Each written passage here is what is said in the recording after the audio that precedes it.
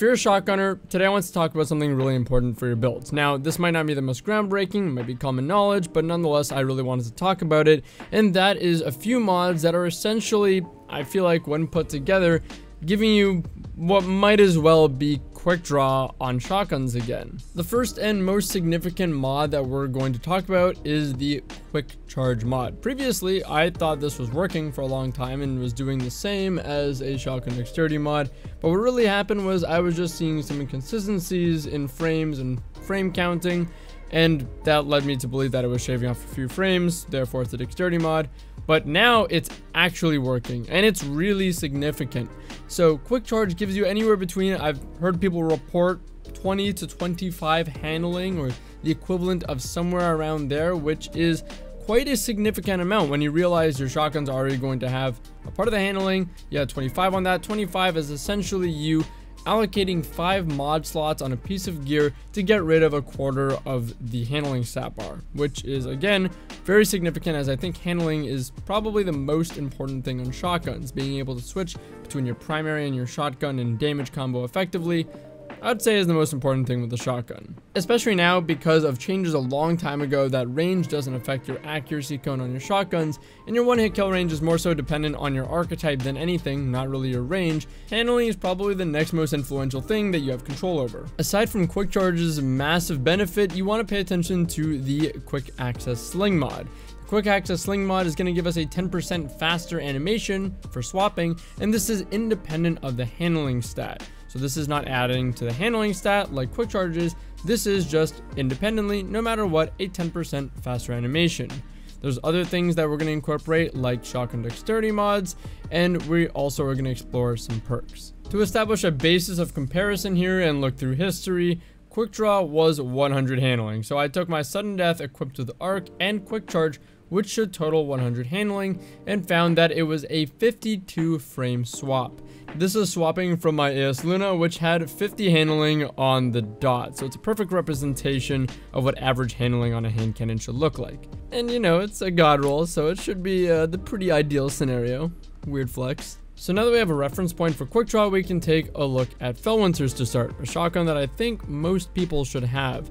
At 33 handling, not counting any sort of surplus stacks, it's base 33 handling, it has a swap speed from AS Luna of 88 frames. But now we can add Quick Charge to Felwinters, and that should give us a handling level of somewhere around, give or take, 58 handling, and that gives us a swap speed of 76 frames. And we can take it a little further by adding other things on top of our 58 handling Felwinters with Quick Charge.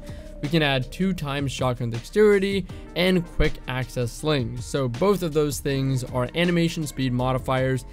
Quick Access Sling, like I mentioned, gives us a 10% faster animation speed or swap speed, and dexterity also boosts the animation speed as well.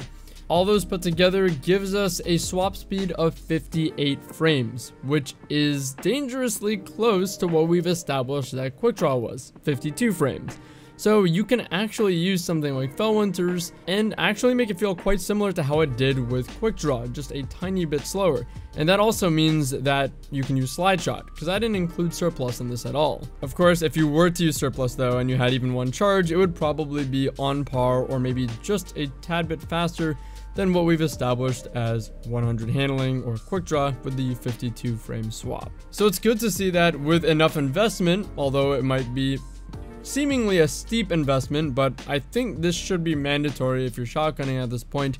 With the right investment, you can make Felwinters essentially the same as it once was in the past. I think the crazier part though about all these swap speed buffs that we have access to now is that they can actually go beyond Quickdraw and beyond what was the standard at one point. They can be faster than that. Let's start by taking a look at a Matador that I have here. I have one with threat detector and 74 handling when you factor in Quick Charge. It's 49 handling without. When we factor in 2 dexterities and Quick Access Sling and then the threat detector times 1 only, so that's very practical. An initial stack of threat detector obviously only requires 1 enemy within 15 meters of you and boosts your animation speed by 25%. Pretty significant. Swapping from our AS Luna with this, it gives us a 42 frame swap. That's 10 frames faster than Quickdraw or 100 handling alone would be. I have a 67 handling Matador, not including the 25 that comes from Quick Charge, so that gives it about 92 handling in its neutral state. I say neutral state because it has Pulse Monitor on it, and when Pulse Monitor is active, it boosts the handling by 50, so that'll take it to 100 handling, and gives it a 5% faster swap animation, so that's beyond the handling stat as well. So because that's another animation speed buff, we can combine that with the 2 dexterities, we can combine that with quick access sling, and that gives us a swap speed of 40 frames, the fastest yet. I actually thought we could build faster than this swap speed because I have a sudden death with 100 handling when you factor in quick charge. We can apply all the same dexterity mods, quick access sling, and threat detector times 1, which means hypothetically this should be faster than our 74 handling Matador, but it wasn't. It was the same 40 frames as our best case scenario with Pulse Monitor on our other Matador. So I think that there's a potential that shotgun animation swap speed is capped at a certain point. I don't know what that point is, but it's good to keep in mind here. The takeaways from this is that there's more ways than ever to maximize on your swap speed and gets us to a place that was faster than the standard at one point. Of course, that's not taking into consideration the quick swap glitch, just purely available game mechanics. I think it's great that Bungie's given us the ability to build into that swap speed. It's not dominated by a single perk anymore. It's gonna require a lot more moving parts and commitment, but I think that's okay. And I think that's overall necessary with shotguns because shotguns are more inconsistent than ever and don't have the one-hit kill range they once did. They're going to require you to combo damage in some way, whether it be from your other weapons like your primary or a melee, both of which require either swap speed or melee distance.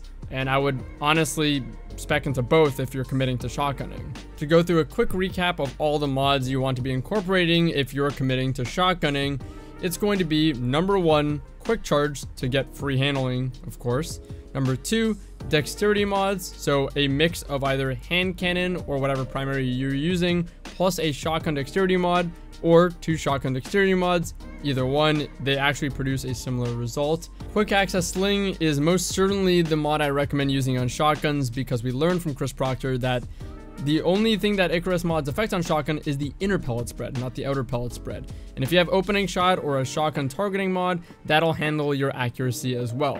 And the swap speed is probably more important at this point, so quick access sling is very good for that faster swap speed. And for perks, you want to be looking out for threat detector and pulse monitor. Again, these are animation speed buffs. They're nothing to do with handling, so they can exceed what 100 handling can do. You want to combine as many of these as possible when applicable to make sure you're getting the best potential out of your shotgun for your swap speed. And as I said earlier, in terms of your build or your loadout, you might want to be looking for melee follow-ups to combine with this as well to ensure the best consistency out of your shotgunning. There you have it. Hope you guys enjoyed, and I'll see you in the next one. Take it easy.